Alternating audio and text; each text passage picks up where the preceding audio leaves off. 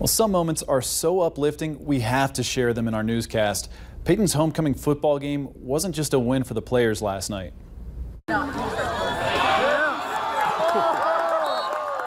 Peyton's homecoming football game was filled with big hits and big plays. But it was a moment at halftime that was so memorable. And the queen, Hannah Wolfer.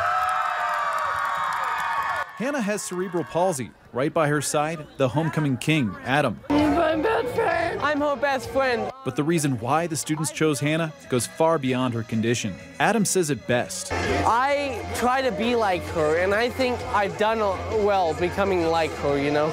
So kind and caring and humbling, you know?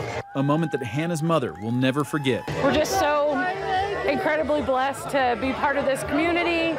It's just great. We love it. With a powerful message from the king. And the teachers here have so much patience for us. There's nowhere I'd much rather be than here, because this is the only place I want to be. You're the champ, my friend. You're the champion. Such an awesome moment last night. The cherry on top, the football team shut out their opponent 43-0. Well, changing gears.